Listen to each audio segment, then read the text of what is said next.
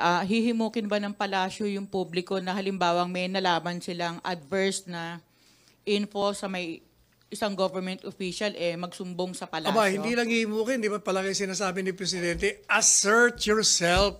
Gumawa kayo ng gulo, makakarating sa akin yan, magpakita kayo sa akin, magreklamo kayo, guluhin nyo, manampal kayo, para malaman ko kagad. Di ba? Si Presidente mismo naging encourage. So open po yung lalo na hindi naman dumadaan sa commission Well, it appointments goes without na po. saying, pag ang tao merong nalalaman, nandiyan ang 888, diba? We don't even require your signature. Kahit yung mga dumarating sa opisina kong sulat na anonymous, dinidiretso ko sa ombudsman o kung anong departamento, iniimbestigahan nila. Okay, sir. Thank you. Okay, MPC questions? Ina? Pia? Paabot ng microphone, Sandra. Thank you. Sir, nung cabinet meeting, wala po ba nabanggit si President Duterte regarding the case of PNP Chief Albayalde? Hindi namin ang pag-usapan. Wala sa agenda. Was there a chance for the President to talk to PNP Chief Albayalde before Wala his naman siya resignation? doon Wala, hindi ko siya nakita doon. Before or after. I didn't see him there. Pero possible, sir, na even before the meeting, pinatawag si PNP Chief Albayalde? Wala akong narinig tungkol doon. Ay, copy, sir. Okay, questions? MPC? No more? Henry?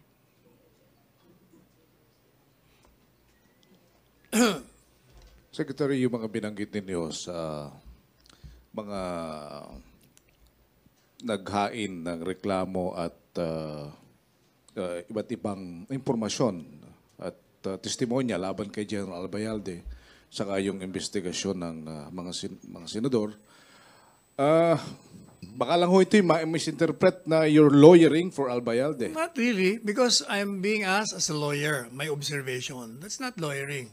I'm giving an objective analysis or assessment. In fairness to all. But, let me again be very clear on this. Ang Senado talagang merong kapangyarihan at may tungkulin na mag-imbestiga. Dapat talaga imbestigahan in aid of legislation.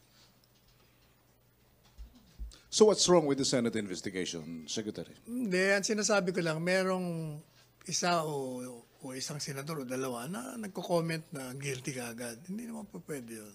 Parang unfair naman yun doon sa inaakusahan mo na.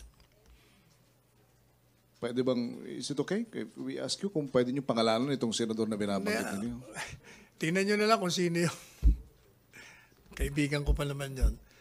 Kaya lang, sometimes you cannot also stop someone to express his disgust or disappointment. Kasi hindi mo rin mapigilan ang sarili mo. But, dapat we have to restrain ourselves. Especially if you are a lawyer. Kasi yun ang training ng mga abogado. So is that your advice to your friend from the Senate? Alam niyo na yun. Hindi naman kailangan payuhan niya. Magaling yun Matalino. Magaling. Okay, thank you, sir. Okay, may tanong pa kayo, MPC? Jinky? IBC 13, sir. Hi, sir. Saka hindi ko kailangan mag-lawyering kay General Albayalde. Magaling yung abogado niya. Stilito Mendoza. Hi, sir. One question lang, sir.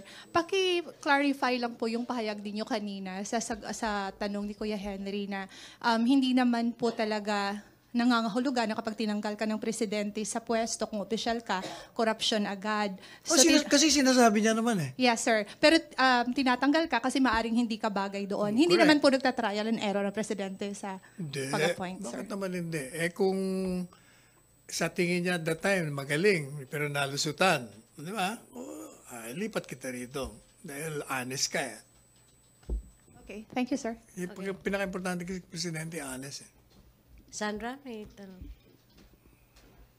Sir, baka lang may detalye ka pa. You mentioned that banggit sa cabinet meeting yung proposal by the DOE for amendments in the oil deregulation law.